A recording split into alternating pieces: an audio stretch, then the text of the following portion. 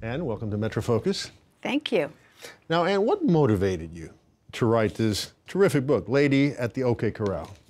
Well, there's the spark, and then there's sort of all the stuff underneath. The spark was an email from a friend who said, "Did you know that Wyatt Earp was buried at a Jewish cemetery?" And I thought, well, that's impossible. And so in a way, that was the spark, because it set me off and running to try and figure out, how did Wyatt Earp get there? It quickly led me to Wyatt Earp's Jewish wife.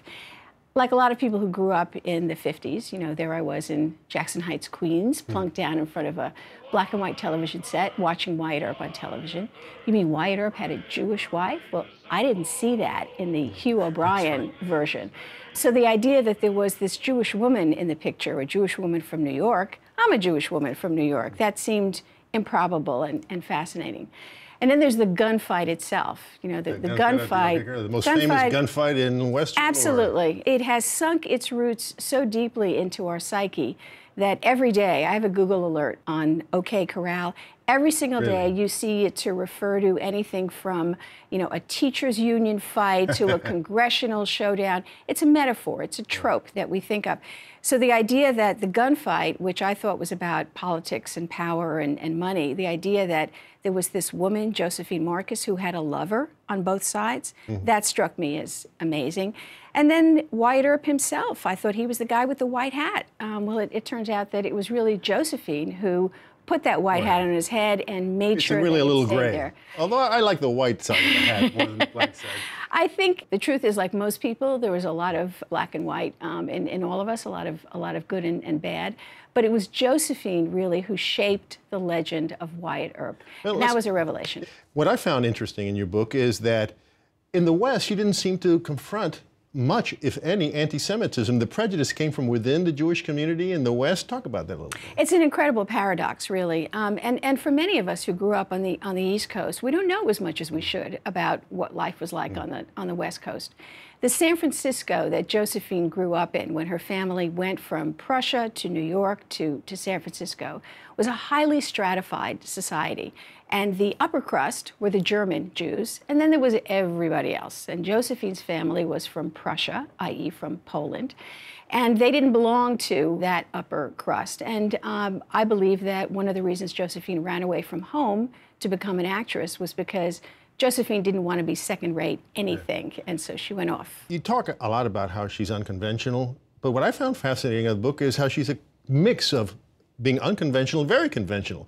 She lived with two men, not being married to them, but nevertheless, she was the perfect wife to both of them when she was married to them, for one example. Yes. Josephine really was the lady at the OK Corral, and that title is in part ironic, because there were those two sides of her. On the one hand, she wanted to be like her sister, who was wealthy and very connected in San Francisco society eventually.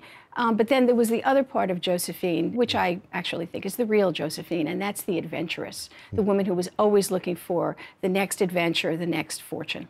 Now, I understand that the students at the Macaulay Honors College, of which you are the university dean, that they helped you research this book. How'd that happen? Oh, well, it's one of my great privileges to be working with a student body that I think is the most interesting student body, not only in New York, but anywhere.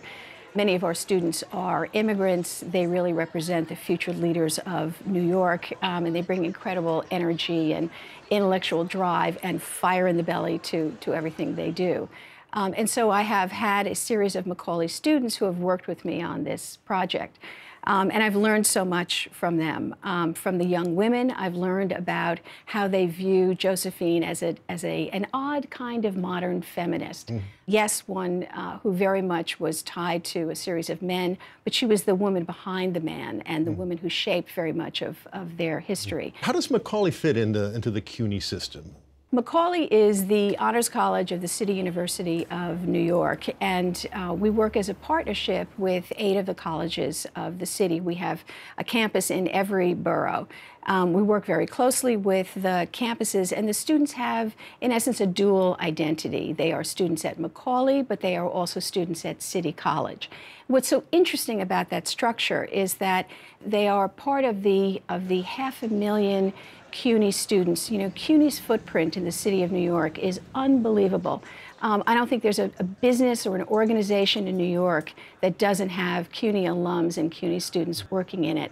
So we have our students on the one hand sitting next to the working mother who's holding down 3 jobs to go to school, the returning vet from Afghanistan. They have that experience of the very, very broad CUNY student base. And then they have this slice of honors education, which really takes these very academically well-prepared students who come out of just 100 high schools in New York City and gives them not only a terrific education, but that sense of what leadership in New York is really all about. Well, Anne, congratulations for the wonderful book and for your work at Macaulay. Thank you. Wonderful An institution. honor to be here.